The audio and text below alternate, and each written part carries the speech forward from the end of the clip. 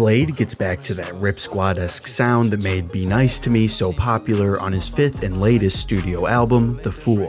The ethereal mix of pop synths and banging drums is the sonic style that I think BLADEE shines in the most, with production from Lucy, whose credits include the majority of the album Ice Dancer and Baby Sasuke, and additional production from Netherlands beatmaker Loso, who's worked on Futsal Shuffle, Miss the Rage, and more. Highlights include tracks like Let's Ride and I Think, where BLADE's seamless transitions between rapping and singing establishes the vibe that so many fans love him for. The other highlight is Hotel Breakfast, where BLADE's self-referential lyricism points out the common mispronunciation of his stage name. I think it might be his best album yet. What did you think of the album? Have you given it a listen?